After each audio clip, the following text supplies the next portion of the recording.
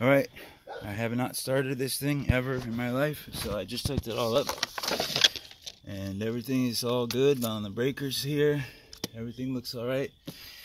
I'm setting it for choke. I'm going to get the air out of the hose. Open up the valve here for 5 pulls on that thing to crank it over, turn it over. And that'll pull the air out so that we get the gas in there. Once the gas is in there, and I got the scale on there, so that's a Bluetooth scale. And then I got this one hooked up to the inside fireplace. So we got electricity and heat and refrigeration and all that stuff. And then we got water. So hopefully the water will work, otherwise I'll have to dig a well.